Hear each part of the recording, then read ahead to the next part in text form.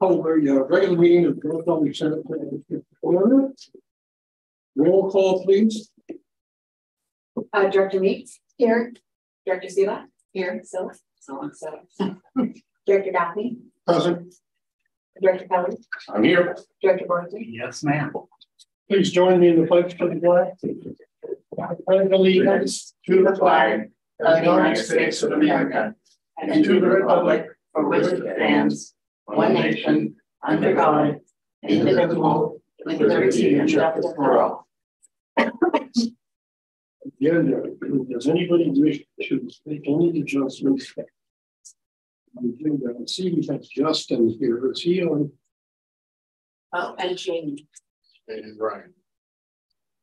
Oh, good evening, Justin. So should we move them up? Let's move them up. What items are they on? Okay. Consent. What? One's on consent. We can leave that one then. We're the construction manager. Okay, so 10 is President Gaffney, I think there might be a note on your right under your binder that lists the consultants and the. Oh, right there. Okay. Ryan's on 7C, which is a consent calendar. And Jane is item 10.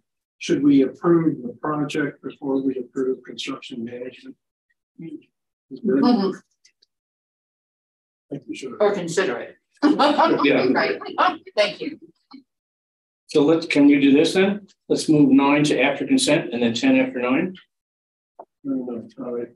Okay, 9. Okay, let's move 9 and 10 after consent. Good idea. So move. 11 We still do well. 11 and 12 also. Wait, that's Justin. Okay. Maybe may I make a suggestion, Director Gaffney? Yes. Maybe you'd like to just move item 8. Yes, down to after 12. After. So I'll make that motion to move number 8 down to after 12. Okay. Thank you. Second. All in favor? Do we have a second? Yeah, you did. Okay, all in favor? All right. All right. Okay, thank you. Open time for public to raise items not on the agenda. Do you have any public? I do have public comment. Thank you. Before we do committee reports, I'd like to commend our new clerk of the board. Okay. Committee report now. Ad hoc facilities committee. Boy, we went by yesterday and you can taste it. I didn't want to turn in here. I wanted to go down the road and just it's really looking amazing. All of the lights are in, all the air conditioning, heating, everything is in. The boardroom, other than there's no dais, and that's, I think, the last thing that's coming. It's all in. The upstairs looks great, and the offices look great. So tonight's agenda, we're going to be approving the Reviewing for the outside. Well, yeah, but approving or not approving, having a robust discussion regarding the outside, which will start hopefully right away. And there you go. It's really looking good. We had the tall person on the board, and the short person on the board, me, sit in front of the fake dais and figure out exactly what height it should be. So, and then we switched it. We took turns one being audience. it'll be good. I can't wait to get in there. I think it's going to be good. Is there a gym? Pardon me? Is there a gym? There is up in where the outdoor exercise. There's some facilities outside, and we can go over that when we look at them. Oh, great! Yeah. Finance committee. We met and reviewed 10 of the items that are on tonight's agenda. So, yeah, just about. don't know an easy way to summarize it except that you ask the staff last questions. And it seems like everything is in order. And we didn't get financials this month because they're being rolled into the year end. Yeah. So that's why you didn't receive financials in your packets tonight. CMSA. Sure. I'll hit a light wait, let me know what's the light. Board Commissioner Kelly Oh, will begin his 1-year term. That's not Sure. it's RBSE's time again. There you go. So Yes. Yeah, that's it's good that we have representation on a board we're paying 50% of the fee for. yes. Of course, we only get 33% of the representation because it circles amongst the 3, not amongst the 5. we've gotten 100% of the awards this year. Okay. Yeah, that was it. There wasn't too much else. We appointed people to the finance committee. We didn't change that. You're still on the finance committee. Oh, good. We didn't change anybody's position. Michael's still representing North Bay Watershed. Nobody's changed. We had to nominate the board chair and the vice chair to be backups for the agency representative for California Association of Sanitary Agencies. We reviewed our 24 business plan and we made some small changes to our hauling waste policy, making it more fair. People shouldn't have to pay the same for different loads. So we kind of made it more. They have to be responsible for what they bring in. That's right. Bring in stuff and it clogs up our pipes out here. And we had this happen with one of the vendors came in and clogged up the pipes when they dumped. And we knew that it was them because it was clogged after they left. We went to them and they took care of the fees to fix it. So that's going to become the normal now. And hopefully people will clog. Okay, thank you. North Bay, Cancel. Cancel. Yeah. Okay. Just the meeting, not the whole organization. Right. Cancel culture. Verbal report by general manager. All right, just a couple brief things this month. Last month we had some discussion about how many septic systems are there in the Ross Valley Sanitary District. Yeah. And we don't have an exact number for you, but we have some different answers in the range that we're working. There are 39 known systems by County of Marin who regulate them. And out of those 39, 31 are in Fairfax. And with 9 on Cascade, 10 on Kane, 2 on Pine, 4 on Bolinas, and there's 6 others. But the county believes there may be 13 additional systems parcels in our district. So their guess is 52. We did an independent search of parcels and looking at who pays sewer service charges and who doesn't. And we have a number that could be as high as 83. So that's kind of the upper end of what we think might be possible. So yeah, 39, 52, 83. So we're working on defining that so we'll have a better answer and do a little bit more research. Do we know where the 13 and 15, do we know where the ones we found are or where the other? Yeah, the 39, we got the list of addresses that all makes sense. And we're also doing an analysis of who might be paying sewer service charges that have septic systems. So we're getting to the bottom of it. But there's still more work to do. But we're also working in parallel to make recommended modifications to our lateral replacement loan program to include septic to sewer conversions that benefit public health and the environment. So staff plans to bring suggested changes to our ordinance 74, which with some changes for eligibility would be very little effort, very little changes to be able to augment the population of parcels that would be eligible to receive financial assistance from the district. So it's fairly straightforward. We just need to run some suggested language by the board and see if they're comfortable moving forward with that. Have you, sorry? Board member first. Thank you. Have you determined that none of those 39 known septic systems are paying West Valley bills? I don't know. Well, I'm looking at that because at some point they may look for some sort of a refund, and I think we have a 3-year backwards policy. Is that right? That's correct. Yes. So we'll have more definitive information on that question in the coming weeks. I'd like, we could make a rule that if they've been paying and when they connect, we credit them like we did that one person, which is fair. Yeah. And then would we give them a higher grant than we get for a lateral? Well, we're not. Our initial proposal is not to use grants. Just to reduce their, because grants would be a use of the public funds for a private investment without the same nexus that for lateral replacements. We have a nexus with our need to reduce I&I, prevent sewer spills and lower the impact on the treatment plant. So we were able to create a nexus there. For the grant, we don't see a clear nexus for septic to sewer conversion, unless we were given some sort of program that was state or federally funded.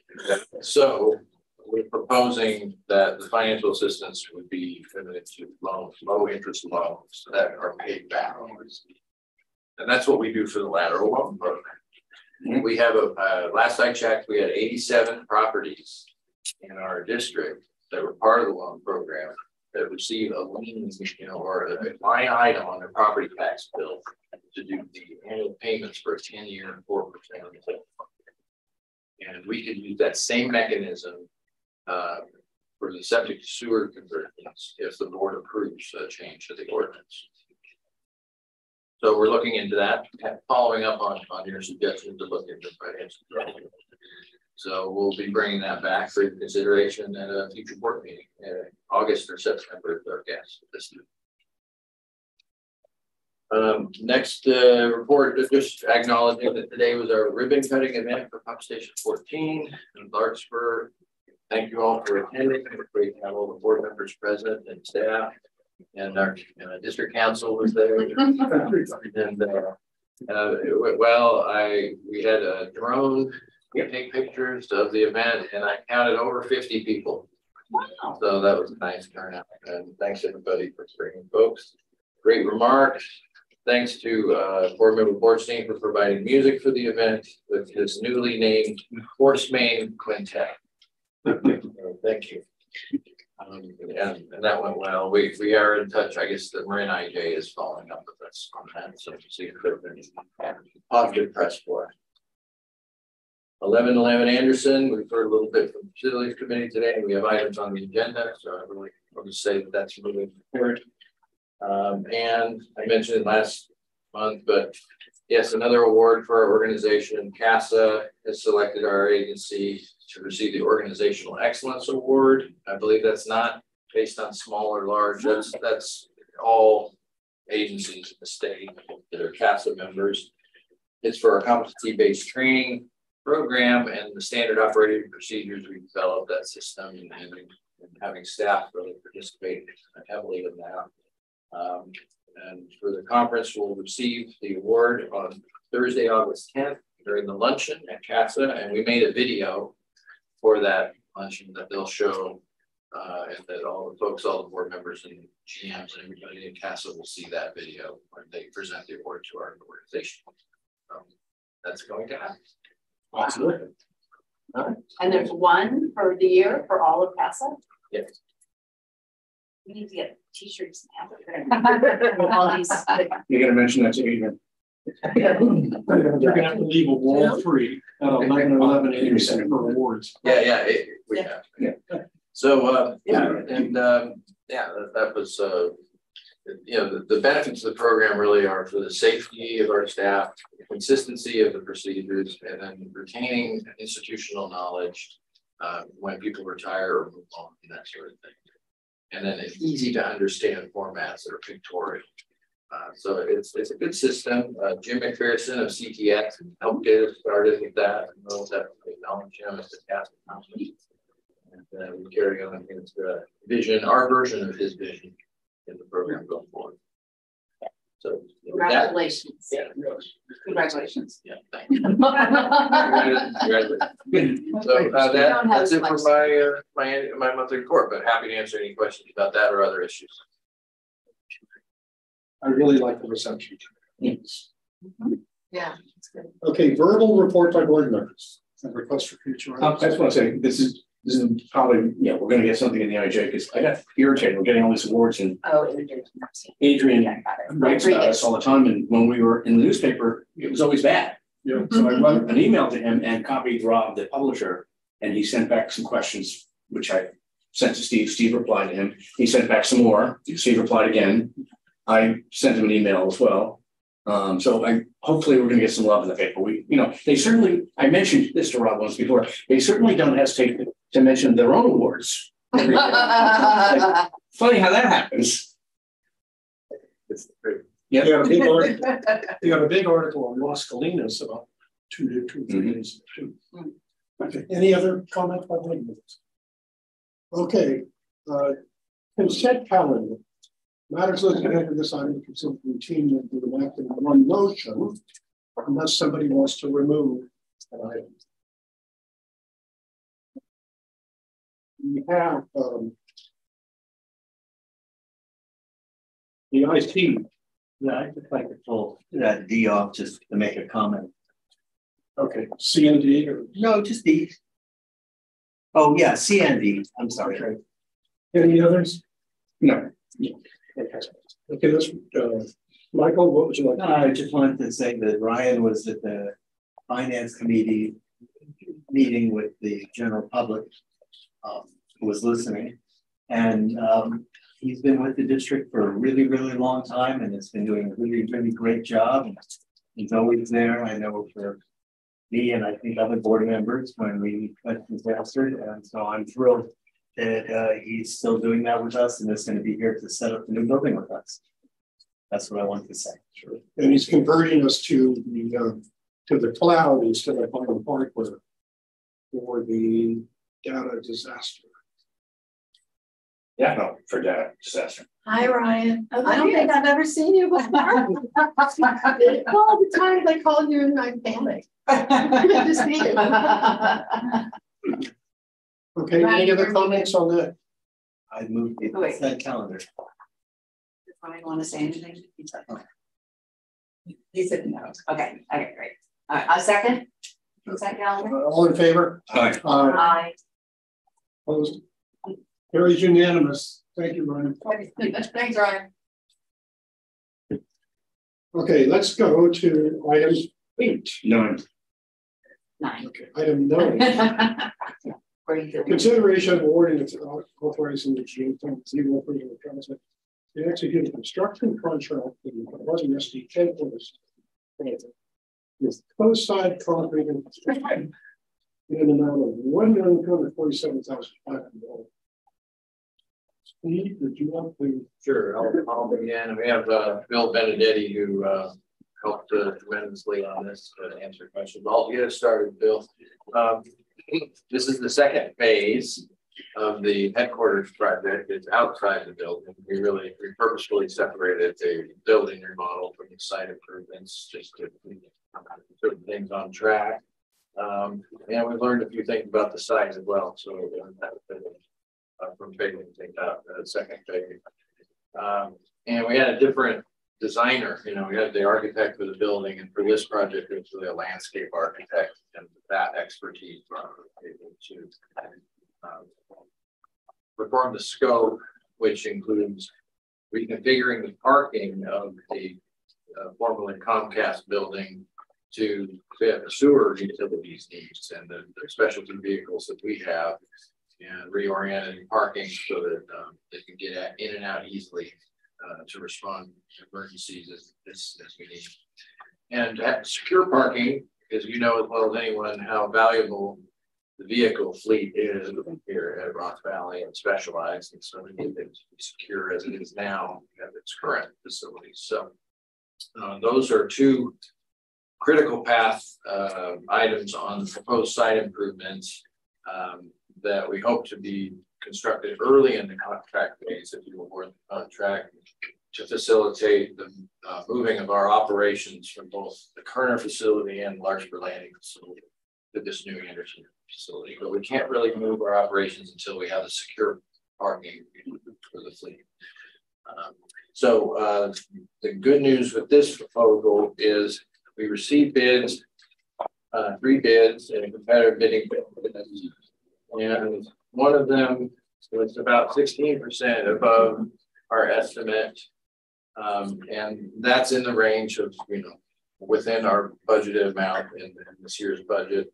The other bids were outside of the range of our estimated budget, and so we're glad to see that at least the one bid was responsive and responsible from Coastside Concrete and Construction, and we do recommend awarding the contract. A little background on them: they were the same contractor that performed the creek sewer removal project. Oh, really? In a competitive bid in that project, under budget, on time, no problems with the regulatory agencies. So they did good work for us before. They also do work for us in the Ordinance 110 work, which is our projects between $60,000 and $200,000 that we award periodically to deal with spot capital needs in the district. They're one of the contractors we've used for fixing manholes and that sort of thing. So they have a track record here, and so we have an extra level of confidence in them as a contractor because of our experience working with them. Yeah, and bids were open very recently, so I think today was the day when, if we received bid protests, we would know by now at the board meeting. And I'm looking at Phil, and I don't think we received a bid protest. Yes, that's good news. So that's all my background on the project. Phil, I was wondering if you have anything else to add to the board. Just, yeah, a couple things. I mean, you can see that Coastside Concrete, their bid came in right, within our expected range. It does fall outside the range of the other bids, which sometimes could raise questions. But as Steve mentioned, we've got good experience working with this contractor, both in the district, and I've worked with Coastside in previous places at the city of Petaluma, working on, complex projects like creek area restorations, and they're also skilled with work on facilities like parks and landscape, things involving a landscaping element where we want them to, aesthetically please. They're sensitive to that, and also working with irrigation requirements that would come from MMWD, those kinds of arrangements. So it's very, very excited to have gotten a bid from them, and looking forward to hopefully a successful project out there and keeping a tight schedule to get moved in. Did we think they would be worried that they left so much on the table? Their business. Yeah. What do you think, Phil? Yeah, I mean, whenever you see that much of a disparity, like I said, it does kind of raise questions. And as I said, this contractor having a known track record, he knows that he can get a job done of this type for that price that he's offering us. He knew that the other bidders were going to come in a lot higher. I think that he runs a much leaner operation than a lot of landscaping contractors that may have been, that would typically bid this type of work. And he knows that he can get the bulk of the work, the heavy civil work, completed rapidly. So I think that that's where he's anticipating to kind of hammer the schedule, which I think will help us ultimately as well, as that's kind of the critical path for our move in. He you may have even made a remark to that effect, as all contractors would, but he's still quite a bit above the engineer's estimate. Yeah, that's true. And, you know, and the other ones were way above the engineer's estimate to the level where we might be having a different conversation if that was all that we had received. What's the landscape architects, right? I mean, it's not our internal engineer. Yeah, we use that, you know. Yeah. Good point. 1,070,000 is the landscape architect that. So it's kind of a sweet spot where, you know, he's making, he put his price out there where he thinks he can make money on the job, and it's not too high relative to what we prepared to fund. They knew what the cost estimate was before they bid. Yes, that's public information. Yes. I mean, because the other that Steve told us at the finance committee was if they'd all been wildly over, we would have been talking about rebidding potentially or having another conversation. So he actually gets the job because he didn't go up in the stratosphere with the other guys. He wouldn't have gotten the job. Maybe nobody would have gotten the job. Yeah.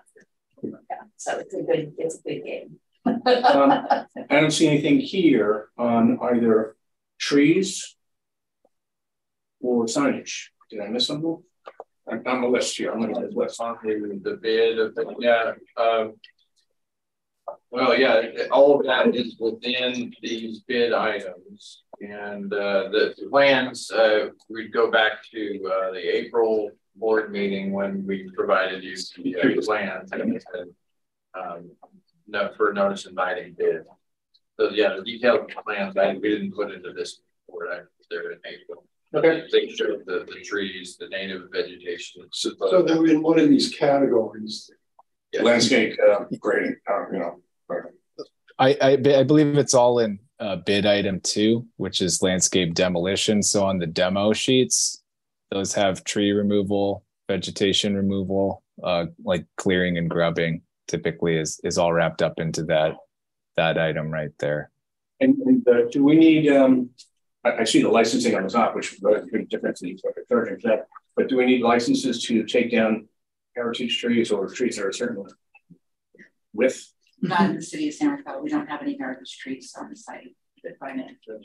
And you would explain to us the facilities committee that they're actually the fire of some of these trees. We did prepare an arborist report as part of the submittal package to the planning department of the city of San Rafael.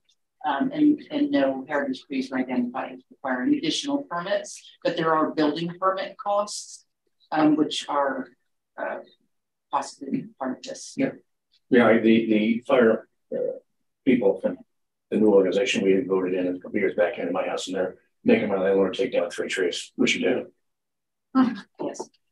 Okay, any further comments by the board? I'll make a motion that we award and authorize the general manager upon review and approval of council to execute a construction contract for the RVSB headquarters site improvement project number 901B with Coastside Concrete and Construction Inc. in the amount not to exceed $1,247,500. Is there a second? Second. Thank you. Any further discussion? We're going to get public. Aye. Opposed? Motion carries. Thank you. Now the next item is item 10. This would be Park Engineering for Construction Management Services with a not to exceed bid of $128,000.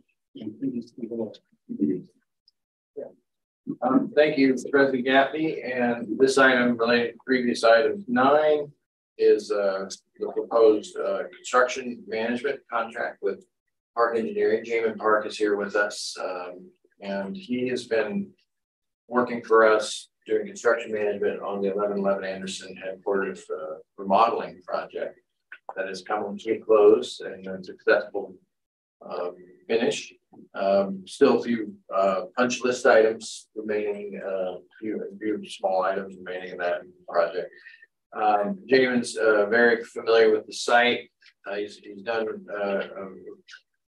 formidable work managing the remodeling project because midstream, the board meeting room was changing from second floor to the first floor, and he relied heavily on park engineering to make sure that the accounting for every fixture and element and detail of the original plans were translated appropriately to the new plans, and the opportunity for mischief in that type of translation, they were great guardians of the district's interests to make sure that we help the contractor get a proper account through especially that type of transition. And there have been others, so we really are grateful for Park Engineering's close attention in that project and feel that they're a logical fit and effective and efficient decision for us to move forward with them to help with the exterior of the building. And so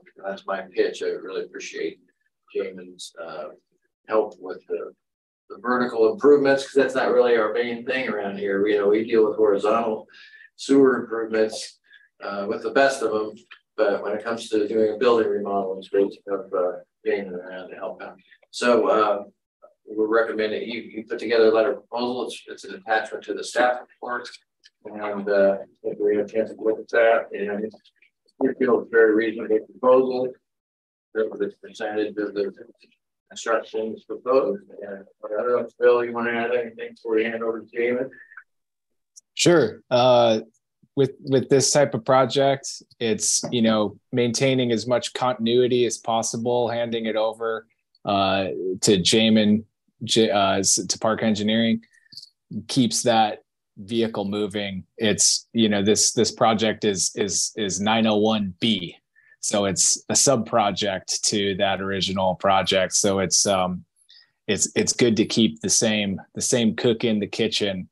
And Jamin's been doing a fantastic job, as well as his inspector Chris is very well versed with the city of San Rafael, and it's been a good thing working with them. There's a little bit of overlap on between some of these projects. There's electrical that was installed that comes outside, and there's we need to make sure that both ends of these things meet up, and Park Engineering's all over that. So like I said, continuity, maintaining that is key. But yeah, other than that, I'll turn it back over to Steve or to Jamin. And Jamin, is there anything you'd like to, on your review of the site plan, is there anything of interest or maybe a little challenging that you see in the site improvements that are proposed? Not so much, actually. I think the project, at least the site project, should be pretty straightforward. It's kind of nice that Coastside actually got the project. I've have past experience working with them as well, so I really do see the project going pretty smoothly compared to some of the other projects. So I do think the overlap going from the building right out to the site actually does help quite a bit, because we do have the electrical charge stations and that sort of stuff that's kind of connected with the building. So I do see this project going relatively smooth. Hopefully we can get it knocked out pretty quick and get everybody moved into the building. So, but I'm definitely looking forward to working on the second phase of this project. Thank you. Thank you, Jamin. Comments by board members? I'm just curious, Jamin, where have you worked with Coastside before, and what cities or? Yeah, so the last time I worked with Coastside was up in the city of Novato. It was basically a roadway improvement with a trail. So there was some concrete work, some paving work, very similar to this. We had some driveways, new ADA ramps, and then there was some landscaping that met up with the trail alongside the roadway. We had a little bit of underground work, some storm drains and some sewer lines, as well as some electrical work. So a lot of similarities to the work. It's just that was mostly a residential type roadway versus a parking lot with site improvements, but a lot of similarities. And they did a great job on that project. I think it's good that we're having one construction management. Yeah. Yes, absolutely. As opposed to having two. Yeah, couldn't agree with him more. Okay. Any other comments by board members? I move. Hold on. We're on channel, right? So I move we approve and authorize the general manager, upon review and approval of council, to execute a consultant services agreement for construction management services with Park Engineering for the RVSD headquarters site improvement project in the amount not to exceed $128,033. A second. Michael did it? Yep. Michael did. Thank you. Any further discussion? Hearing none, all in favor? Aye. Aye. Aye. Thank you. Yes, excellent. Great, thank you. Thank you. Thank you. Thanks, David. Okay, let's move on to number 8. Nope, we're 11 and 12. Then we'll go back to Consideration of awarding the authorized construction contract for lift stations 2032 pump station improvement project number 907 with Pacific Infrastructure Corporation in the amount not to exceed $3,728,304. All right, now we get started again. Phil, back clean up for me. But I'll get it going with the big picture. This project has evolved a little over the last couple of years. You know, we started with the lift station 20 design because it's really the top lift station priority for renovation in our district based on the infrastructure asset management plan risk assessment exercise that we performed going on 2 years ago. And midstream, we realized that 31 and 32, which are next highest on the list, or second and fourth, have the same pumping system that's problematic at pump station 20. It's a wet pit, dry pit. They're known as Gorman Rupp pumps that just require a lot of maintenance and rebuilding. And most of our pumps in the small lift stations in our district are submersible flight pumps now, and they're really low maintenance, and they perform very well, and it's really more of a state of the art. And so these projects have been put off because of the rush of the infrastructure work we need to do to comply with our statewide order and address some higher risk issues like our large diameter sewers were collapsing and all those things. So we've addressed those issues, and now these projects have come to the forefront as far as the highest risk assets that we're managing at this time. So there's we lumped together these 3 pump stations that are smaller, known as lift stations. They actually just lift sewage up to a gravity sewer and it flows down from there. A pump station, you actually pump into a pressurized pump torch main system. These aren't quite as high tech, I would say, and they're smaller. They're only 3 or 5 horsepower pumps. So, but the installations are still complex. We're still talking about $1 million at least per station because of all the excavation and the electrical panels and things that we rely on for 24/7, 365 reliability, even in these smaller parts of our system. Lift stations are needed in flat parts of Bay Area communities. They just to get things up and over to the treatment plants. It's very common, not just in our district, but to have many lift stations down in the flat areas. So we're getting to these, and these are our top priorities. Getting to the bid, we're finding, as with the remodeling projects, the vertical improvements like these pump stations are more expensive. They're coming in higher bids than our engineer's estimate. Whereas we've had good fortune on our horizontal work where we've had low bid below engineer estimate. We're not seeing that here again. The lowest bid that came in was about 10% above engineer's estimate for the 3 pump stations and 2 little force mains that are part of this overall scope. And then one of the anomalies that we saw this time was when Phil got busy going through the bid tabulation line by line, he discovered that the low bidder had made a mathematical error, and the actual bid quantities added up to more like 2.9 million, which we're happy to see because we had 3,100,000 estimate, and so we'd love for them to do it for that. But since there was an anomaly, we offered the low bidder the option to withdraw the bid. which they exercised that option then on that Monday. And so the recommendation at this time is to award to the next lowest bidder, who we did a thorough review of their bid package and determined that they were responsive and responsible. Now they're also the same contractor that just completed the pump station 14, 24, and 25 project that we just had a little ceremony about. And we're very pleased with their responsiveness and professionalism over that long 2-year period when we were together being patient with supply chain issues and worked through several challenges here and there, but generally a very positive working relationship. So from my perspective, even though it's 19.8% above the engineer's estimate, it's still a lot of reasons why it's a good value and a good choice to go forward. And as I explained, 15% over. As I explained in the staff report, yeah, there's a fiscal impact of being, $600,000 over budget. But we can absorb that because this is going to be spread out over a year, we expect, with supply chain issues remaining, and that we may be into the next fiscal year as far as expenditures related to this project. So that's one factor. Another is we have some flexibility within capital reserves and the overall capital budget to absorb this anomaly, but we'll be watching it closely as the year goes on. So it's something that we believe we can manage. So we do recommend to go with the second lowest bidder, Pacific Infrastructure, for the reasons I described. And Phil, do you have anything to add? Sure.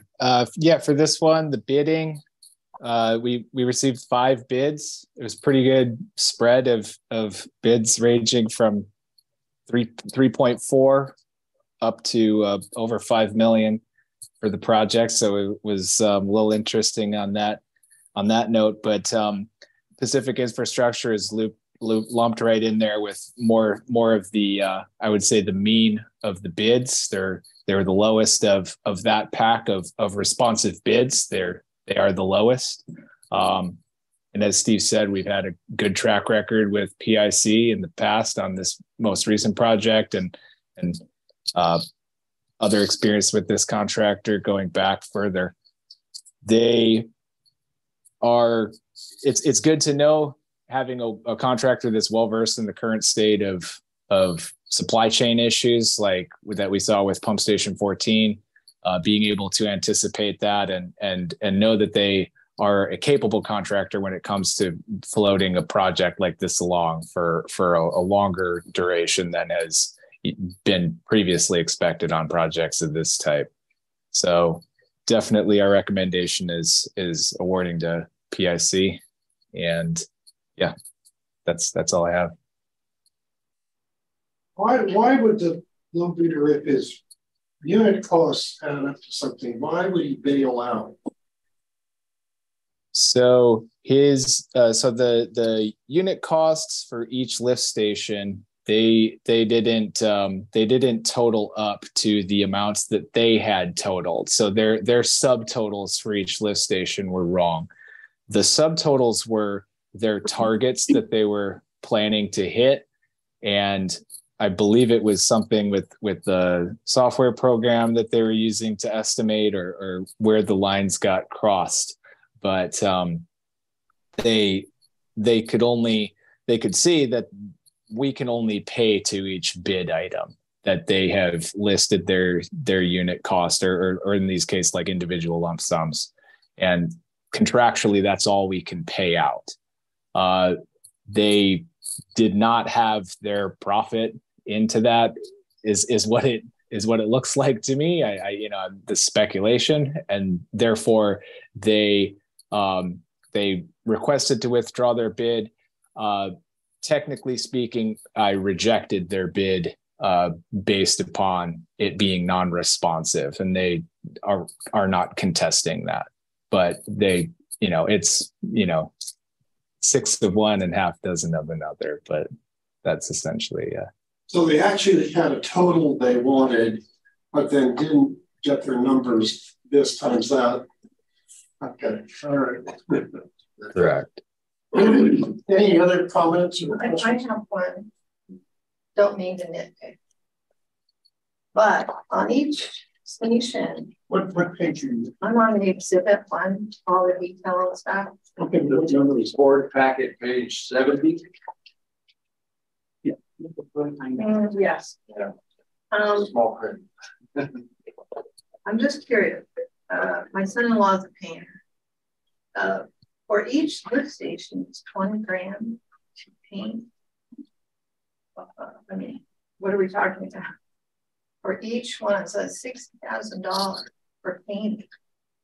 I'm just curious. I don't know how big it is. I don't know if it's 20 coats or. I'm just curious. It seems like. So I would say, I mean, just in general, material costs for painting for these industrial coatings is a lot higher than you would expect for a residential project. Just in general. Also, these are all high performance coatings.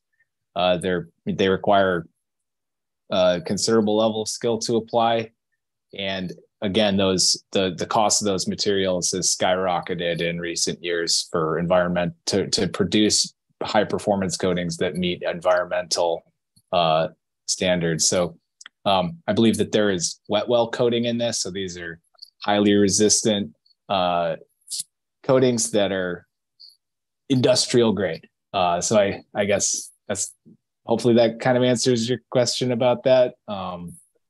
In terms of are they subcontracted out for the painting? Yes, I forget who they listed for painting, but that's almost always subcontracted out paint whenever you get into those types of coatings, in my experience. If I'm not mistaken, the 20,000 is because that's listed. Is that the engineer's estimate? Yeah. Okay. And so what Pacific Infrastructure, who's getting it bid, is 18, and the range is from 13.8 to 38. So That's right. we said we thought it was going to cost 20,000. The person who's getting the bid is. Thank you for that. Yeah, it's George, okay. Yeah, actually, that's a good question. And a good answer in terms of it's not the type of painting we're typically familiar with, and it's a real thick coating, and we specified painting and coating materials that are marine grade, that really are in an area that can handle salty air and damp conditions, right? So it's a lot different than our interior of our houses, that sort of thing, right? Well, and I can't help but say it reminds me of how we got the PCBs. Well, that's what I was thinking. I was like, we don't want to cut Somebody corners on paint costs from it, which is a joke because we don't make paint like that. We use non-toxic paint. That's right. Very strict. We get through the. We have a lot of inside jokes around there. Yeah, we have a submittal process. We make sure that what the contractor proposes to use meets strict specifications in a contract document. Yes. Good. Both for protection of our liability and worker safety. The big ticket item is the control panel. And it's what's up? Just went over 15%. Over 15%, it goes up every time.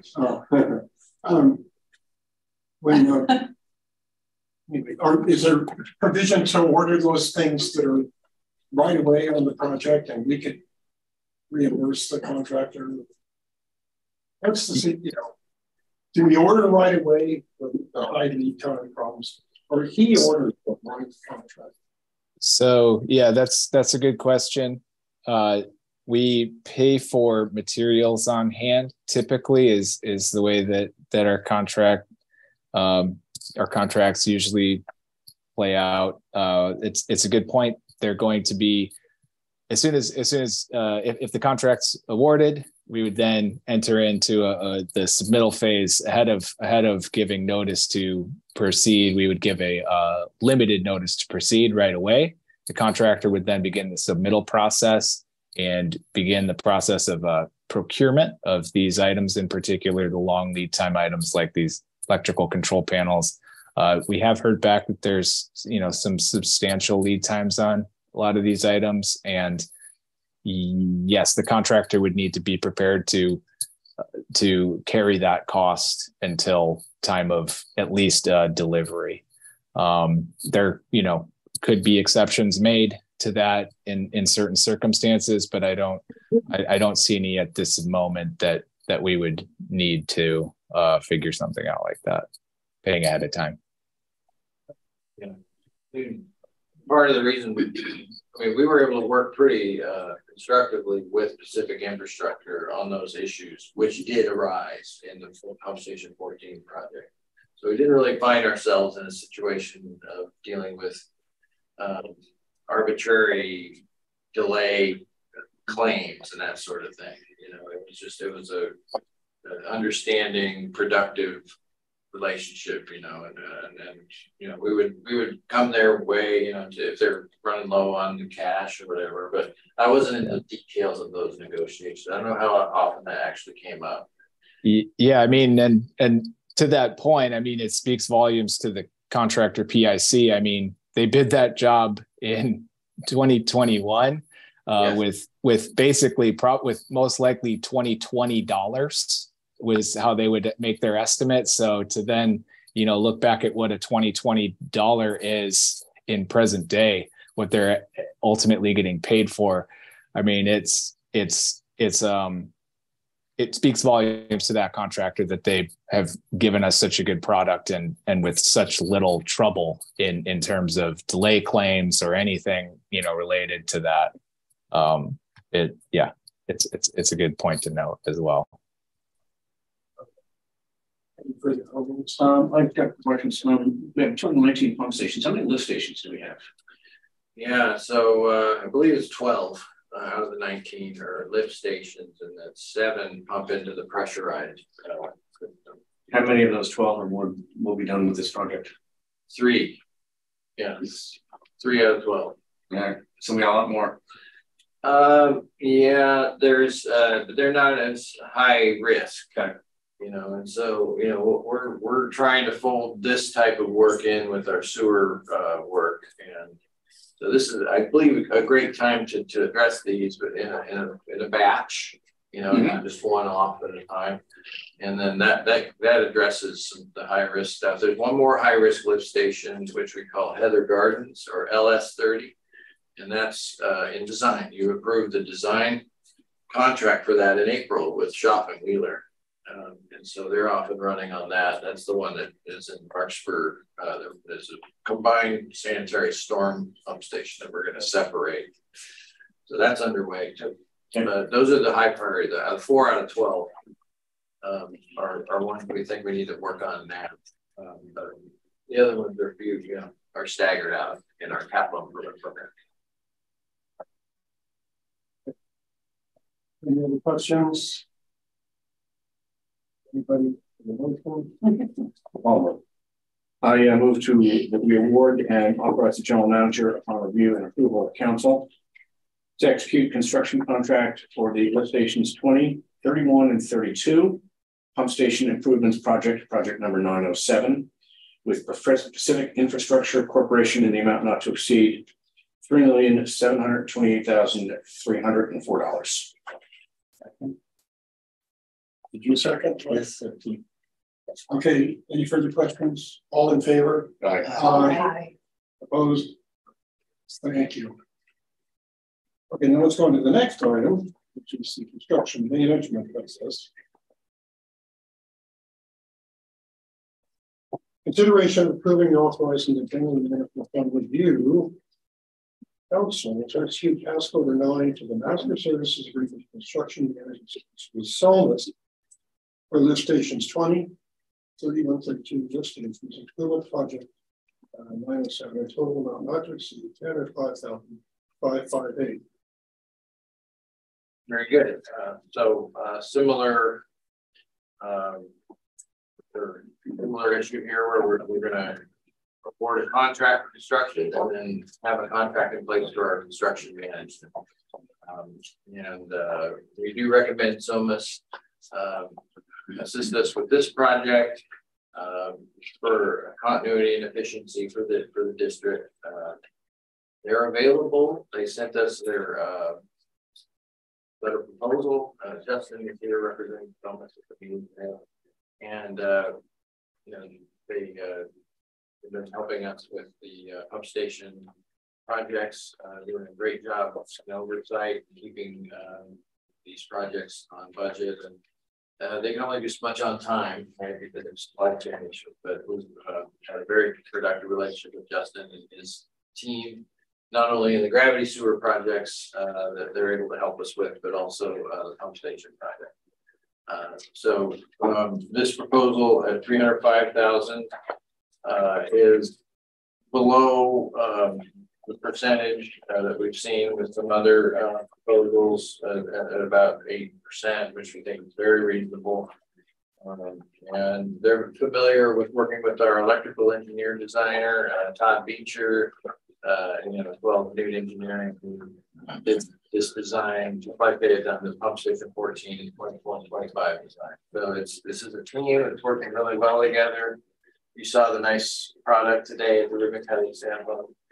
And so they have a good idea of what our staff are looking for from an operations standpoint, Noel and his crew, and what they expect in terms of the interface and the electrical panels, our designers, and then working with specific infrastructure. So we've got the team together to deliver another set of complex lift station projects like we saw in this last round. So I thanks Justin for attending the meeting. And I think, that's my pitch, but Phil, do you have anything to add? Or? No, not much to add. I would just say, yeah, it just seems like continuity seems to be the theme of the evening with these projects. You saw the product of both PIC and SOMAS and RVSD working together at Pump Station 14 on that project, and just continuing that right into these lift stations is a formula for success. The neighborhood. Yeah, we had the school next door there, and and we had a good relationship with them and the neighbors, and neighbors over along South Elysia. That was pretty uneventful in the office buildings and the residents. And here we've got this projects. We have we're working on islands in Riviera Circle, so we're near houses, but not right up against them. And hopefully we'll be able to keep the same low profile we were able to. And then lift station 20 is right next to a hospice and office building. So there is some sensitivity there, but I think I'm going in. I'm optimistic that we've got a good track record of working with the team. So Justin, thank you for attending and being available to answer any questions. Maybe you could unmute if you got any thoughts about maybe some of the project challenges you see here, or just our history working together. Yeah, just a couple of things I want to touch on that have been brought up previously, but the bids, I think we've seen a couple of projects, come in over the engineer's estimate. That is kind of the trend recently. The bid environment is changing, so nothing really to be concerned about on that front. We're seeing that pretty much across the board. I think a good portion of that has to do with procurement concerns. That the supply chain has not ironed itself out in all respects, especially on the electronic side, on the electrical side. Some of the other items are cleaning up. But, going back to what's already been said about PIC, we have a great working relationship with them and have for quite a few years. And they're probably the most amicable contractor out there that's doing, in this area, in this space. Definitely don't seek claims. We saw that on Pump Station 14, 24, and 25, those delays. We're working with other contractors that, we've been hit with delays for just about everything. And PIC is the exception to that rule. So I'm looking forward to working with them again. We're bringing back essentially the same team as we had on 14, 24, and 25. So should be a good project. As long as we can we can't control the procurement, but to the best of our ability, we'll get those long lead items in production as soon as we can, and hopefully we have a good smooth project. That's all. And thank you for bringing us on board again. Appreciate it. We'll be doing a little more pipe bursting too here. Yeah. We put a little of that in for Yep. Area too. We have this as best as can cement pipes that are falling apart that are these force mains. So we're taking the opportunity to put HETV in. Justin, what happened to your fee on pump station 14? The thing was delayed for went on for 2 years. 2 years, 9 months project. and you're basically your time. Did you stop working? Did you stop sending? What did happen? Well, when we're projects are delayed like this, especially waiting on material to come in, our level of effort is commensurate with the contractors, with PIC, and so if they're not doing anything, we taper back as far as we can. Maintain meetings. We may push those to bi-weekly. Just to conserve budget, everybody's conscious of that. We don't want to have to come back and ask for more money unless it's absolutely necessary. But we base our effort, our level of effort, along with that of the contractors. So, did you come back for more money on pump station? I don't believe we did. So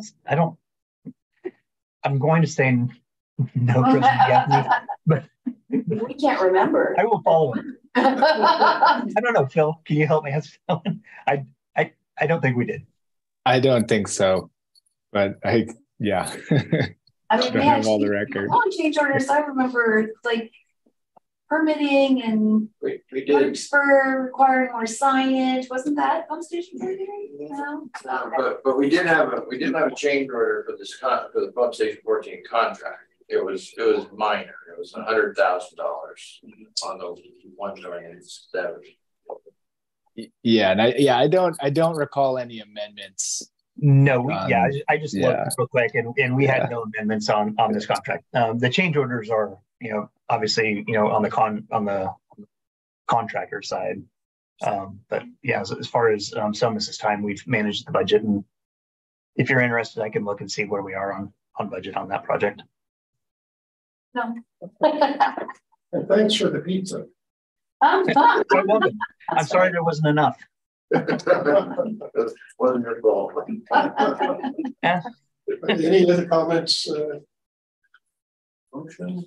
Make a motion that we approve and authorize the general manager upon review and approval of council to execute task order number 9 to the master service and agreement for construction management services with Somas Inc. for the lift station 3132 lift stations improvements project number 907, and the total amount not to exceed $305,558. Second.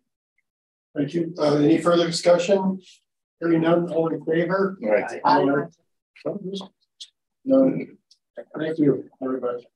All right. We look forward to a great project. All right. Good night. Thank you all. Good seeing you. Thank you. Okay, let's go to item 8. Item 8 is conduct public hearing in consideration of adopting resolution number 23-1647, approving and report of sewer service charges for fiscal year 2024 and directing the filing of charges for collection by the county tax collector. And will now open the public hearing on this item. Steve, please give us a little background. I can help you with that, Director Kathy. Oh, sure. Please. So annually, the board knows the district's submission report to the county of Marin so that we can receive our sewer service charges via the tax board as amended the TIGA plan. And the report contains a listing of each and every parcel within the district service area. Includes a description of the parcel, the address, the APN, and the amount of the sewer service charge assigned to that parcel. As the board knows, there are several different charges depending on the use per parcel, the location of the parcel, and the finance committee pointed out to us yesterday, missing in the list of our sewer service charges for fiscal year 23-24 is a separate charge for Murray Park, which is the board was by a set sewer service charge of $472 per parcel when it was administered by the county of Marin prior to it being annexed to the district. So the Murray Park charge is missing on the table. And in fact, actually next year, it won't be on the table because it will be part of the Ross Valley rate zone. And it was in the report. And it is absolutely in the report. The report also, because this is a public hearing, was published in the Marin IJ twice on 2 separate dates, once on July 10th and once on July 17th. And the purpose of the public hearing for the board this evening is to consider any protests or objections to the report prior to adopting the resolution. And the report in its entirety, as President Gaffney just mentioned, is printed and available to the public. The board meeting offices. The finance committee looked at the report. It's many pages, of 370 or something like that. Not like we. Do you read all that? I glanced at it. It looks like a bunch of what is it? EDU numbers and addresses and yeah and dollars. Like a computer printout. Okay, thank you, Felicia. If any member of the public interested in commenting is invited to comment. Is there any members of the public? There, I know here what I told is the public hearing. Then we have to adopt. You know what's interesting about this is we're doing this to collect it on with property taxes, okay, which is by far the least expensive way. We have to nail off the have the dedicated staff at least. And the county charges us but it's much less than what we would do. So that's what we're doing. So a motion would be in order. Is there questions? No, I move we adopt resolution number 23-1647, or approving the report of sewer service charges for fiscal year 2023-2024, and directing the filing of charges for collection by the county tax collector. Second. You have a motion and a second. Any further discussion? Hearing none, all in favor? Aye. You don't need a roll call. Roll call. No, but can I just add one point is that just for informational purposes, this will be the 5th year of our 5-year established rates. So next year at this time, we will go through another Prop 218 process to establish likely another 5 years of rates. We haven't done that for 5 years. Just a point. Excellent. Yeah. And we'll have a rate study before that. That's right. Set those rates. And that we discussed the finance committee and support say this represents another 5.8% increase in the rates according to the plan we set. And our entire budget that we adopted last month is premised on the fact that we are adopting this minor increase. We actually know what we're doing. Can you find here? Excellent.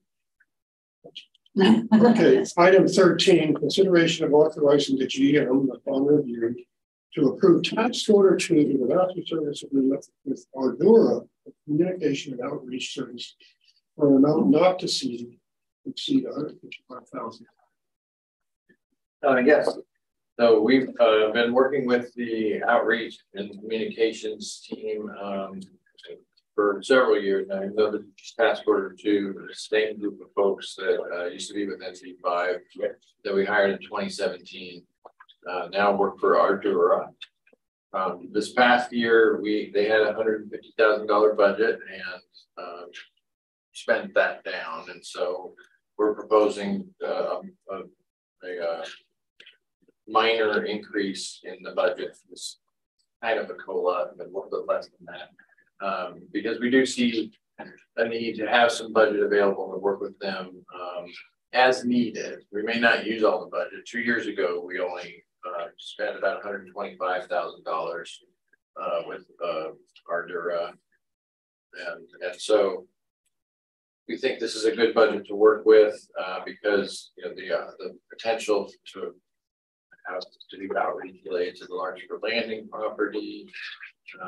We may want to do some kind of event related to our 125th year anniversary next May. So we thought it made sense to recommend to you a similar budget as last year. They helped us with the ribbon cutting event, all of the branding and event programs and getting the word out, help with press release development for that, and worked with our staff to get the event plan, map out where we put everything and that sort of thing, just for the logistics. So we do appreciate their help. They do provide us, as I mentioned in the staff report, we do get a pretty thorough accounting of their activities. Every month we get a report. You've seen it a couple times. I've had them at about the halfway point of the year, summarize metrics on our website, on the GM bulletin that they help us with, and other things just to show like the metrics related to our outreach efforts. And we can make them available as you're interested.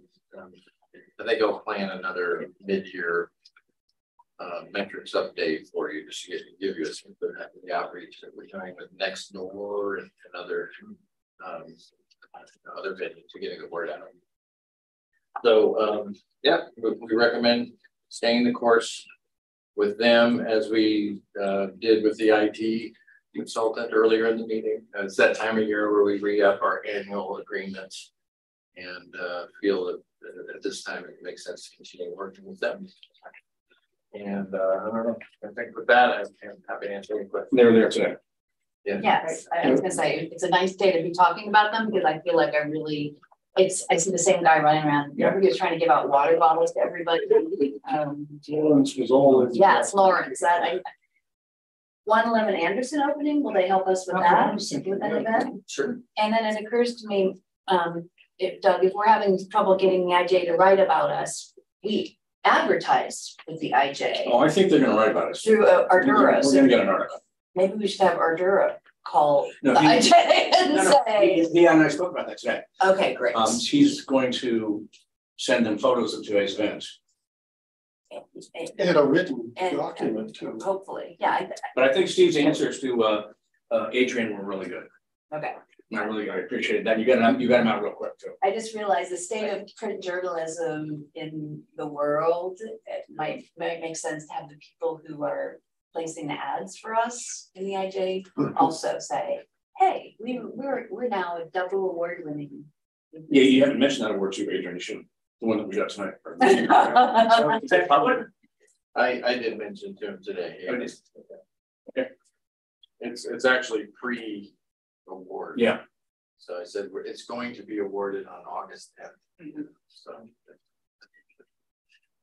You know, I got there early, and Lawrence was like the director. He was standing up there, get on the radio. Somebody had to do it. Exactly. It's funny because when I brought the scissors out, I said we're going to use red.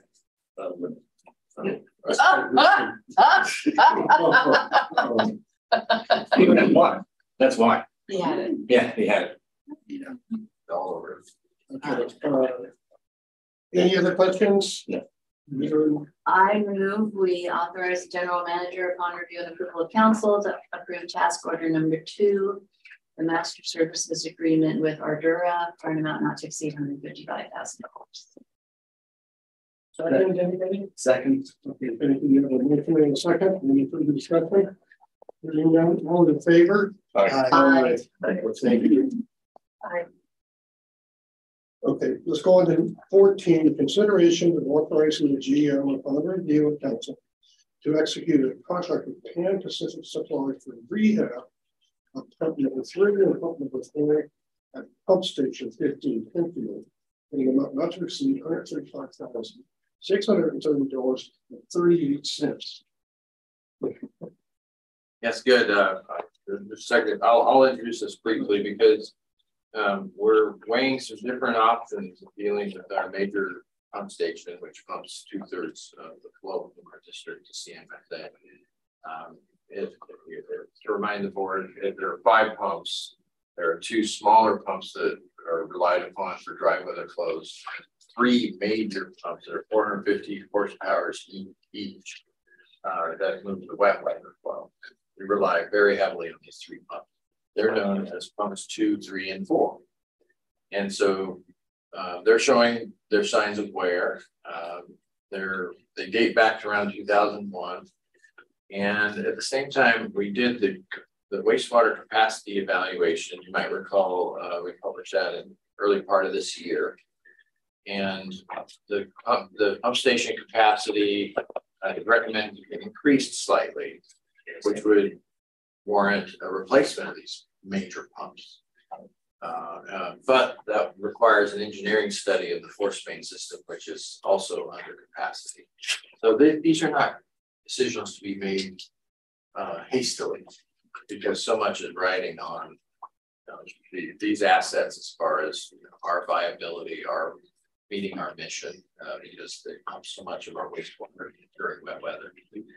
So we were looking at these options to replace pumps since they're showing signs of wear and tear, or do we repair them and make them get by for a while we do more careful assessment of long-term infrastructure needs for the area for capacity evaluation.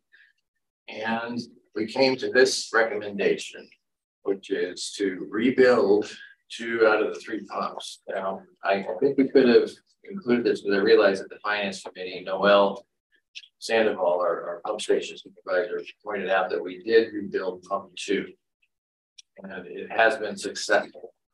And so really that gives me more confidence in this recommendation that we can move forward with rebuilding the other 2 of the 3 wet weather pumps. But with that, we wanted to proceed carefully, and as we discussed at the finance committee, we're going to do them sequentially. So we're not taking the poles out of service here as we get closer to the wet season. We'll do 1 at a time, and they may take about a month each.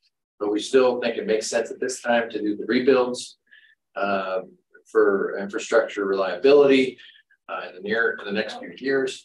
But we're going to study carefully increasing capacity and what that would take. To rebuild major pumps like this is not inexpensive. We are talking about $135,000, but as the staff report points out that I worked on with Paul here, this has been budgeted. We put this in the pump station maintenance budget. This value is within the budget we've provided. So I just want to let the board know that. But Paul, I would like you to offer your thoughts on this decision that we've talked about extensively. Yeah, thank you, Steve. Like Steve said, pump 2 has been rebuilt in the past. The Pan Pacific Supply, who are recommending for the rebuild, did rebuild pump 2 in the past, so we know they're a reliable company. I've used them at past employers as well. Through this wet weather, we did really good. It was a year to remember, as you guys all know, and we pushed that station to its limits. We were pumping all we could and then some. And, through that, we did hear there were some bearing noises, some seal failures, little vibration stuff that's showing the signs of wear. We could possibly watch them at the same time. If one is to fail during a wet weather storm like we had this winter, we're done. There's no keeping up at that point. So just from what we've seen, and what we've been seeing and observing through wet weather, they're due. Like Steve said, they were installed in 2001. So these pumps have served a good, useful life. They've done us really well. And after we did do some other research, we looked into possibly doing a dry pit submersible, somewhat like that, like we did at Pump Station 13. The cost for one pump was $450,000 without any pipe work, construction work, anything. $500,000 a pump, one pump alone, no work included. So we think this is the best value for the district and our best option. You know, we have a really short window in the summer to do work on these big pump stations and make sure we're ready for the next go around. And so with that, we did review a couple, we had a couple other companies come and take a look at them. But like I said, Pan Pacific has worked at our station before. They know these pumps and they came to be the most reasonable price for the work. And yeah, with that, if you guys have any questions. We did ask if the estimator, you know, I don't know how it came up, but the oil was adamant. We're not losing two pumps. We're not going to send two pumps over there at the same time. Yeah, and we were looking into it with a window to see if we could, you know, stagger them, because sometimes we've been dealing with these long lead times for parts and whatnot, and then talking more with the contractor and letting them know our concerns. They are going to put us to the top of the list and start working as soon as they come in. So that was part of our, you know, verbal agreement that we've had with them. As soon as it's approved, they're going to get us on the schedule and we're going to start as soon as possible, just to make sure we're done hopefully by September, September at the latest. Is one pump worse than the other? Yes. Number 3 has got a bearing issue. It's crunching. It was running at full speed. We were having to just keep pumping grease into it, even from overheating and having that bearing failure. So during wet weather, we were having to stay there 24/7. And then number 4, the seal was leaking. And it ultimately put some debris into the sump pump, which then flooded the pump room, where we had to go out and manually pump it down because so much water was spraying out of the mechanical seal from where the volute is, what's actually pumping. We're losing pressure out of the top of the pump and it's spraying inside the pump room. That was the October storm? Yes. In 2021. No, this last year. Okay. Yeah, this is more. And Noel's work, I gotta give it to Noel and his crew. They have done a lot of work. They machine the shafts and clean them up and reset the seals. But again, once these bearings start going, it starts to wobble, and they're very tight clearances on these mechanical seals. It's basically a ceramic bases that holds the pressure in there, and they spin on one another. So once the bearings start going wobbly, they start losing that contact and it starts letting loose. So it's it can be, you know, it's very precise. There's such a big pump, there's really tight clearances, and it needs to be very aligned, smooth, and balanced. So they're going to take it out, balance the impeller, machine the shaft, put new bearings. It'll basically be pretty much a brand new pump from what it originally was. What do you do if it's not working? And do you have a bypass, or how do you? We have bypass ports, but they're 12-inch pump. They would take us 2 to 3, 6 to 8-inch pumps to bypass that station at least. So there are ways around it. But we would have to be ready, I'd say, a month ahead of time, just due to, you know, we've seen what wet weather is going on around here. Trying to get a rental pump last minute if a pump fails is very hard. You probably have to start ordering Baker tanks and start pumping into tanks instead of pumping it down the force main to CMSA. We'd have to start lining up tanks and filling tanks, basically. Yeah, we're not, I mean, we're pretty good with 2 major pumps. Yeah. You know, so if one's out of service, you know, really pump stations are planned for operation and designed around this idea. They call it firm capacity. Firm capacity is what's your pumping capacity with one pump out. Yeah. And so there's some conservatism built in, you know. So if we have one pump down, we get by. No. But not under like the record storm. Right. We'll get all 3 going under those circumstances. Yeah. So, and you know, that takes a while to build up in a system momentum with that. But it's been quite a wet winter, you know, even though we only had 2 storm related overflows of that whole wet weather. And there were no pump station related spills. You know, it started to show its wear and tear through successive storms. And, going from memory, there was like the last week of December, then in through New Year's, into January, there was the 9th, 10th, and the 12th. I mean, there in January, and there was just a successive barrage, and then we had another wave in March. And so we were tested. It rained in May too. Yeah, a little bit, but that was nothing. But March, we got hit with some scares. No spills. Pardon me, how long will it take? How long will it take to do one? So you pull one out, fix it up.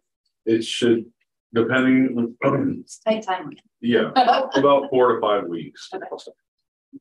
Yeah. Where do they do the work?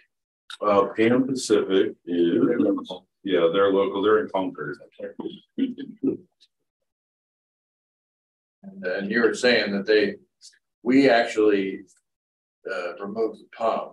Our crews do, right? Yeah. And then they take it to their own machine shop, balance shop, do all the coding and repair work off site.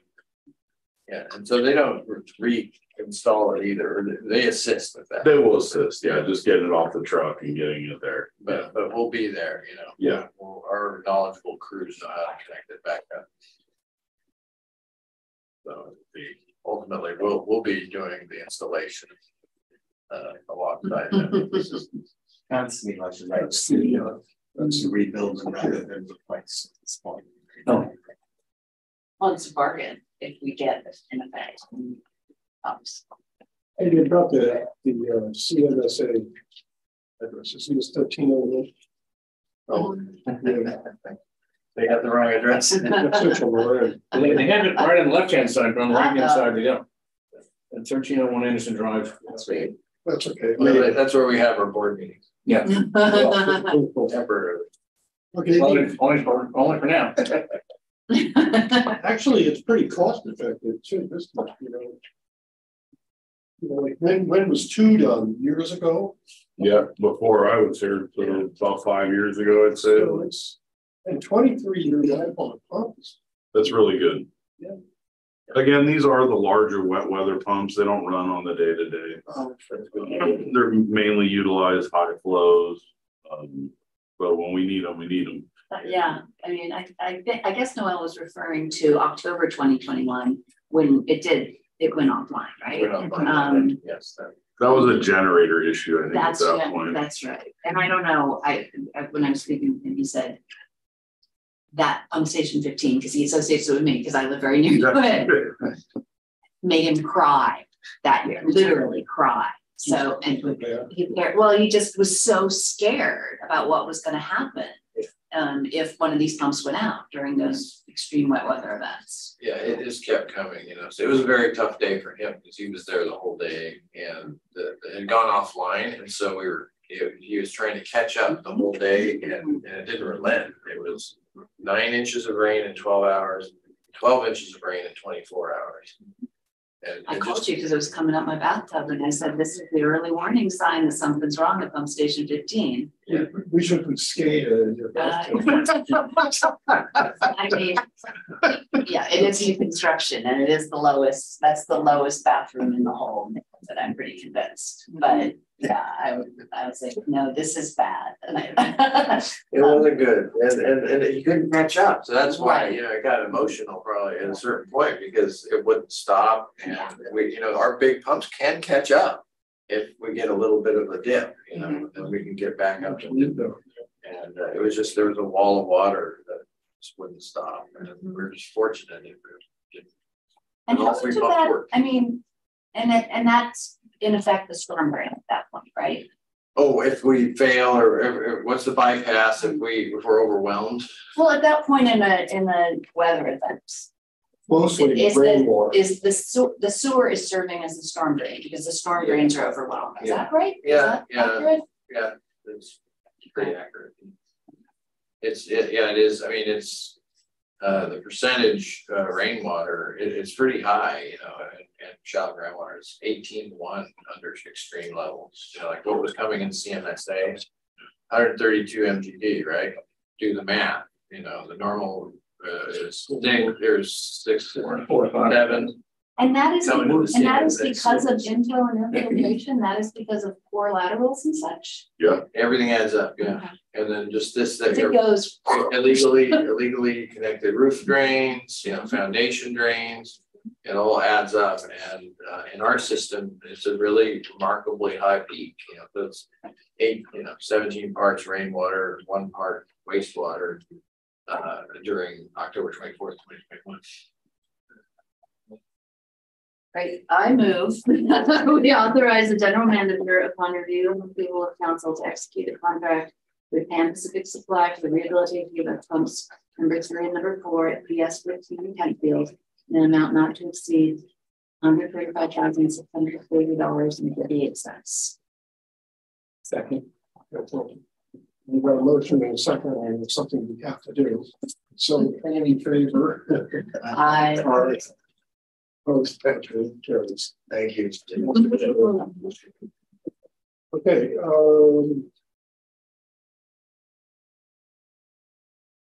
You could say, just let it rip this. Yeah. See how it is. No, I don't have to ever cry again. You can be so happy today. He was describing how the pump station worked and his ears started wiggling, and they're not people can wiggle their ears, but I can wiggle my ears. There's a muscle, and when you get happy or excited or you're having some sort of reaction to something, your ears can wiggle. And then Noel's ears will wiggle. Wow, I'm really happy. Yeah, he was really proud today. Deserved it. Yeah. okay, let's move on to item 15, consideration of electing board officers, representatives, and committee members for fiscal year 23-24. We all know what this is. So we have a nomination. I think what we do is have nominations if there's some poll election separately, but do them all at once. So I would nominate Michael for president. I second. Okay. Any other nominations? No. How about secretary? I nominate. Did you just say you'd like to do that? I can do that. Okay. I'd nominate Tom. Second. Any other nominations? Treasurer. I'm happy to serve as treasurer. And Okay. I nominate Mary. Second. Okay. Alternate secretary, alternate. Do we need these offices anymore? Good question. Are they required? Oh, that's an excellent question, Director Gaffney. I don't know that I can answer that. I'm not sure I can answer it either. I would nominate Pam for alternate secretary. We can look into that more. Yeah. Okay, alternate treasurer. How about Mr. Kelly? Second. Let's move on to all the other ones. Okay, the CMA. Well, should we pass that? Okay, let's go on. Okay. Any further discussion? Further nominations? Hearing none, all in favor? Aye. Aye. Do we have to move the slate or not? Well, there was a motion for each individual one in a second. Okay. So I think that encompasses every year is a little bit different, but as long as there's a motion in a second for each individual, it's okay to do them all. Okay. Do we have a motion second for each individual? Oh, no, so we'll just take a vote now on all of those. All in favor? Aye. Aye. Aye. Opposed? Okay, that's unanimous. Representatives. I'd like to keep the same committee. I think it. Yes, I as well. We certainly don't want to pull that off.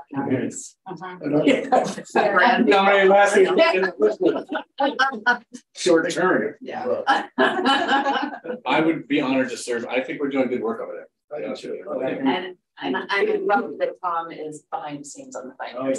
Tom, we left. I think I should have mentioned that on the other commissions there. We left Tom on as our finance. Each of the CMSA members has a representative on that. You know, Tom's ours, and then Jean and Eli. Thank you very much. And we are meeting. We've got a meeting scheduled. Yeah, by the way. Yeah. I mean, you know, there were days when I'm reminiscing this meeting. There were days when we were in lawsuits against CMSA. Yeah. And our board members were not treated well. And for some reasons, sometimes deservedly so based on my observation. And now we are we're working so collaboratively, and the experience that Tom brings to, advising us about our finances and then simultaneously advising CMSA about his finances couldn't be better for both entities and for all the people of the Ross Valley and the members of the JPA. I think it's key that as he's the outgoing president. Continuity. Our boards. And Tom, you understand more about the details of the finances of these entities than anybody wants to. And I recommend the CMSA alternate. It's all the rest of us. Yeah. Okay. So I'd move that. Second. Moving second. CSRMA. Let's take a vote on that. Okay, that's good. All in favor of these Central Marin positions? Aye. Aye. Point of information, Director Gaffney. I'm sorry. Motion and second for each individual. Did we not do that? No, only the second one. There was no motion. I move that we not change any of the CMSA commissioners or alternates. Second. Okay, so let's vote on that. All in favor? Aye. Aye. Thank you. CSRMA board member and CSRMA alternate. And this is generally happens at CASA. Michael was an attendee there. I move that we keep the same board member and alternate. Second. Any further discussion on that? All in favor? Aye. Aye. Okay. North Bay Water Association. I move we change nothing. I second. Any further discussion? Yeah. Aye. All in favor? Aye. Aye. The board committees. I move we keep the same board committees. And the president of the board and Tom on finance. Yeah, shouldn't it be Michael? Oh, I see. Yes. So I move Michael to join Tom on the standing finance.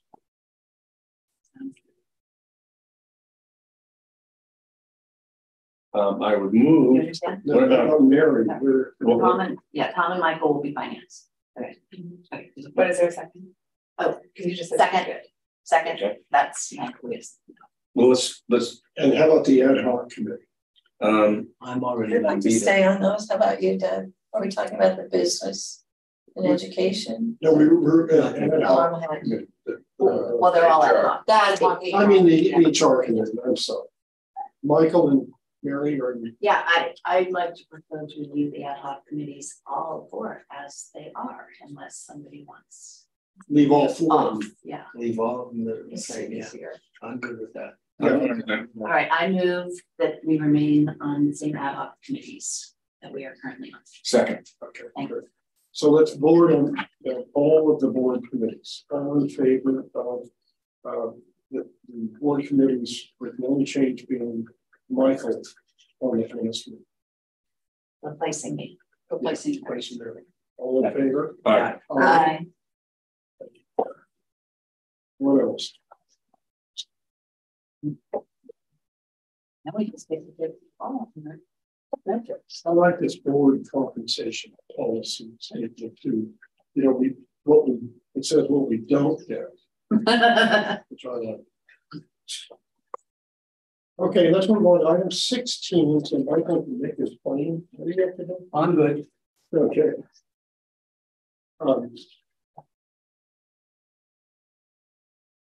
Yeah, this is a monthly metrics. I'm not going to say a whole lot. I know we had a minor spill. It was actually the new category 4 type spill. It's less than 50 gallons, not reaching surface water, but we'll still track those. But it was minor, and as with all, on page 16 of 18, which is for packet 1, we put a little explanation in there for the SSO and what the cause was and what the corrective action is. So in this case, we had some access difficulty to do a proper maintenance. So we're putting a new manhole in where the rock hole was. So Where this is going to cut approximately? Was that? You remember all the 14 gallon spill? It was, Yeah. Sorry. no, not off the top of my head, I'm sorry. Might have been in Fairfax. Or was, no, it was the previous one. That was the previous. Let's play Fairfax anyway. I remember that. Where all those septic systems are. You know what's really interesting? It's on page 6 of 18. I'll pull up the file though and let you know where it is at. Yeah, so you know, this is the end of the year, end of the fiscal year. So if you want, you know, these are kind of the fiscal year total and everything. And you know, for water use on page 9 of 18, you see that, you know, our percentage of recycled water has come down. But we're still doing a lot of recycled water use. You know, it's still over 300,000 gallons a year. Which is half the size of Olympic swimming pool. Or member agencies use other members, JPO members. I think so. I think San Rafael and Corvadera are still with Corvadera and Royce. So. Yeah, Corvadera is doing their contracting out their maintenance right now. So they're The contract with CMSA. with Not for line cleaning. Not for line cleaning? no Pump stations. only the pump stations, yeah. But you know, this is we're optimizing recycling water use. That's really what our business plan says. And so, you know, if we use only recycled water, we're gonna have wear and tear on our equipment because of the high chlorine and high solids content. And it affects our productivity in our line cleaning, you know, the time that we take. So and then we the new VACCON, we don't think it's perfect to use recycled water. It's got like smaller hoses and there's other. It causes problems with the pumps. Yeah, there's a little bit too much debris. Yeah. So you know, this is about the, you know, it's like a 1/3, 2/3, maybe even a little less, but you know, that's the type of the quality of water available to us and how long it takes to fill up. This is what we're evolving toward. But also we're using more water and we're doing more work than we did in the past year. And we used to do 800,000 gallons a year of water use. This is now 1,200,000 or more. Or no, is that right? 8 and 3, you know, 1,000,001 and change. So, you know, we are using more water, but fortunately, you know, we're able to use a good chunk of that recycled water. But it isn't what we were doing during the drought. We had impacts from that. This year we are accelerating line cleaning. We're really trying to catch up to where we want to be, and we're going to be there probably at the end of the summer and hopefully not have to do extra overtime work next year, but we'll see how things go. But that's part of the story about the water use. It's not that we're not committed to the recycling use. This is where we're getting in the optimization. Would there ever be recycled water that wouldn't have a negative impact on the machinery, or in the alternative, will there ever be a point where they create cleaning trucks and systems that can handle the grubby water? It's like that plant, something less potable water. But something less than potable, is there a step in between? Yeah, you know, there's been some recent developments, you know, and I won't go into detail this time, but there might be opportunity for CMSA to do a tertiary recycled water plant, you know. So if that opportunity presents itself, then yes, we would be like Las Colinas. Las Colinas produces tertiary quality water that doesn't exhibit the wear and tear that we're seeing from the lesser quality here. So, you know, it's not off the table, but it will require investment, multi-agency effort.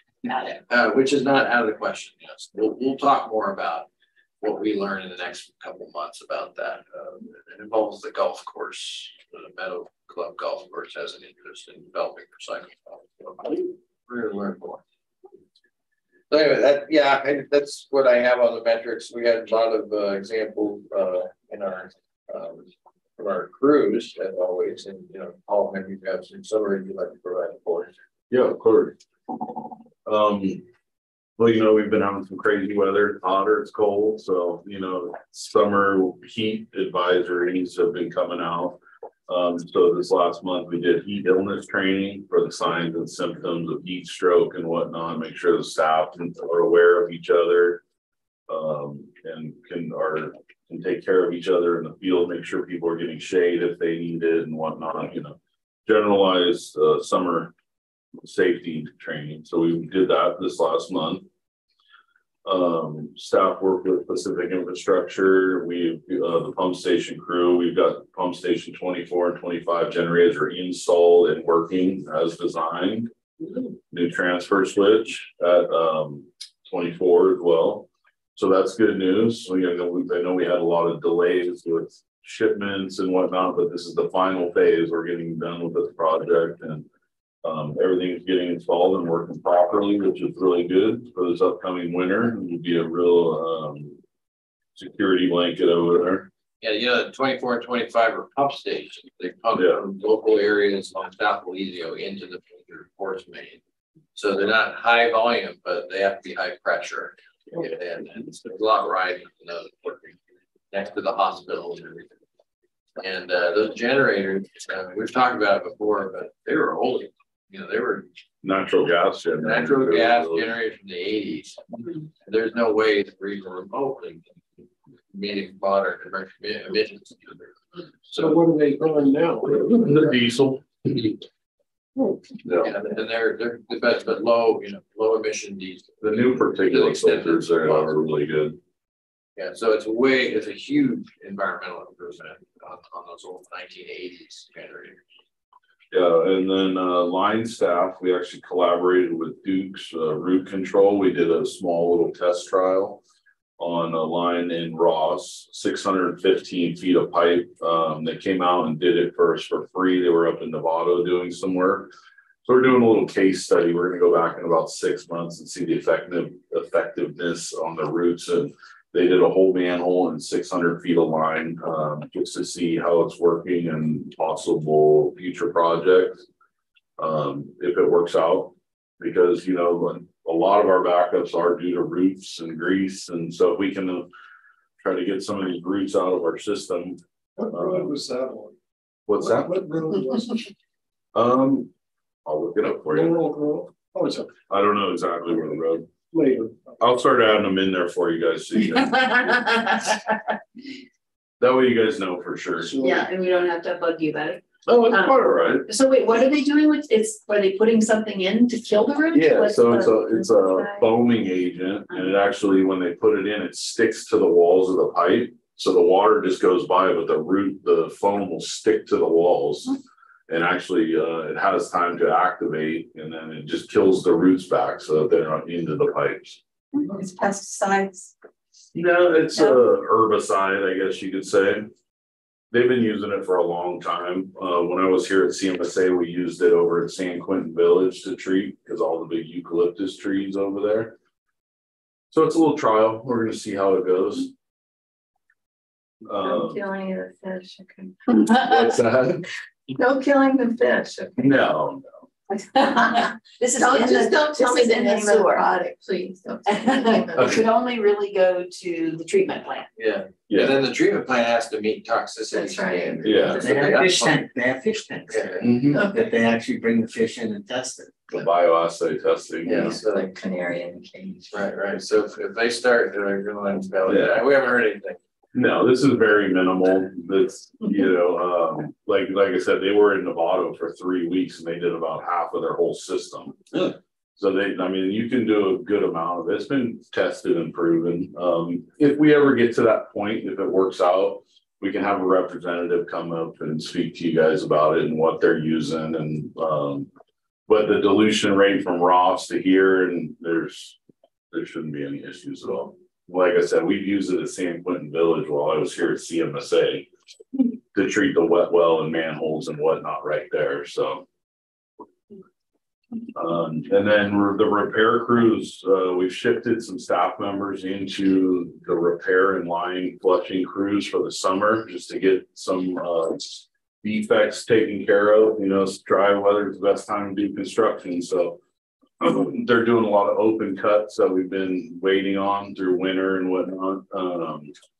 which included fix and offset joints, a failed 6x4 wide, visible grade 5 voids. So they're really working hard to make sure that we're ready for this upcoming winter and take care of a lot of these spots that are letting debris and infiltration into our system. Condition assessment. We've been working a lot with the lateral enforcement program. They recently collaborated with the homeowner. They own 41 Laurel Avenue in San Anselmo, as well as 14 Roland Court. They're adjoining, but on either sides of the court. So we're working with the homeowner to try to identify and help them out, make sure which laterals were failing and whatnot. So we're trying to collaborate with the homeowners as much as possible, be open with them, talk to them, work with them so that they know what's going on and why we're there.